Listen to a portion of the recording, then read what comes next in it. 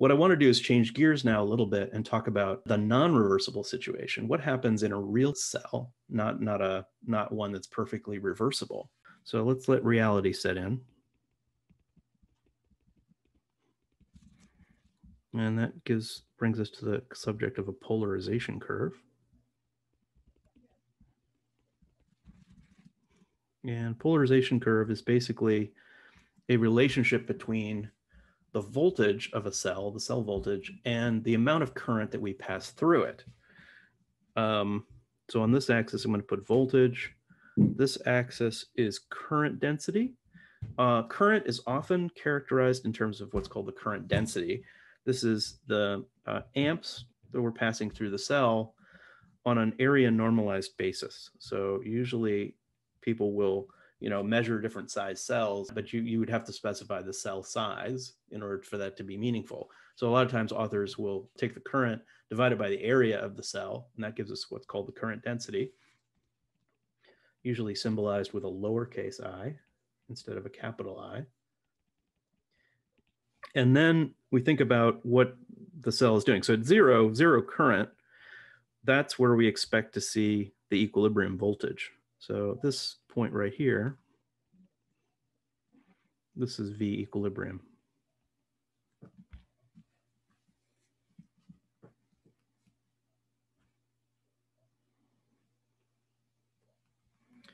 So in principle, if our fuel cell had infinite performance, transport is easy and the kinetics of the reaction is infinitely fast, meaning for any rate, we have zero driving force. So no matter what current we passed, we would get the same cell voltage, and that would be wonderful. But that's not actually what happens because reality sets in. So what actually happens is that as you pass more current, more and more driving force is needed to cause the anode reaction to proceed, the cathode reaction to proceed. We have to push ions across the membrane. There might be mass transfer effects.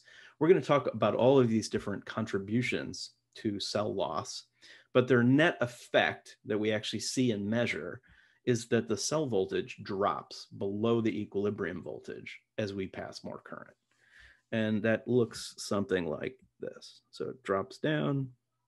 Usually it drops down more quickly at first, and then drops down more gradually as you proceed.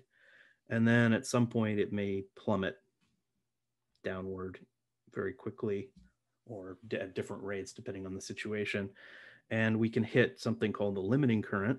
Limiting current is the place where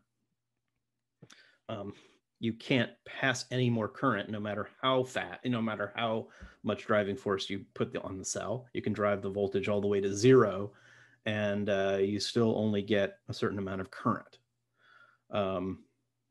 So the zero current maximum voltage condition, that's what we call the reversible cell potential. And then at the maximum current zero voltage condition, that's what we call limiting current. You can't pass any current faster than that. And then typically what we'll do is we'll operate the cell somewhere in between those two limits at a place that is optimized for efficiency or power density or whatever other things we're trying to engineer this system to do.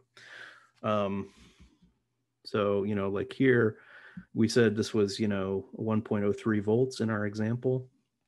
Maybe we would operate somewhere around 0.7 volts and get a finite current density that we can measure. And an SOFC, this would be typically around some fraction of an amp per square centimeter. Something like this. Depends on temperature, depends on fuel flow conditions and all that stuff. And we're going to come back to this and talk a lot more detail about this relationships. I will point out also incidentally that if we think about what happens in the backward direction, like over here,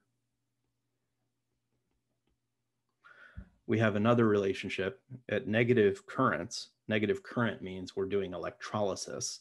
So this would be like if we were taking water and splitting it into hydrogen and oxygen, we would need voltages higher than the reversible cell potential. So this is the electrolysis region up here.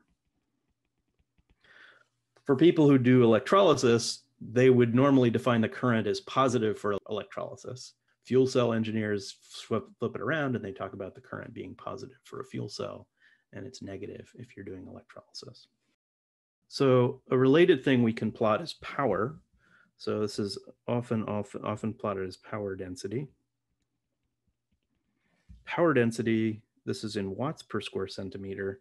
This is just taking V cell times the current density. And plotting that as a function of current density.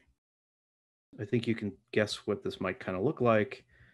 If we are at zero, if we look at this curve and we drew above it, at zero current, we have the maximum voltage, but current times voltage when the current is zero. So we have maximum energy per electron, but we're not passing any electrons. So we don't get any power out of a fuel cell that is operating at zero current.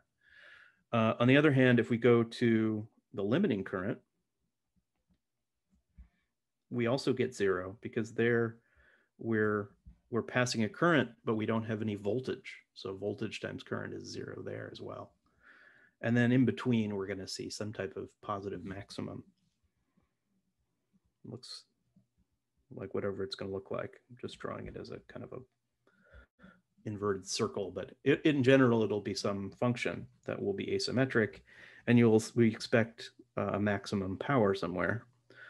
So this is the point of maximum power density.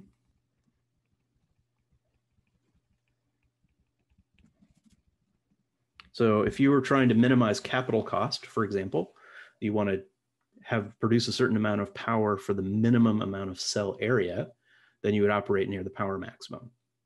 On the other hand, that might put you out pretty far on the polarization curve where you're not very efficient. So you're running at relatively low cell voltages, which means that we're not getting as much power per unit fuel. Whereas if we operate close to zero current, we need more cell area to produce the same amount of power, but the power we produce is more efficient, so we use less fuel. So that's kind of a trade-off you can sort of see right away on a polarization curve like this.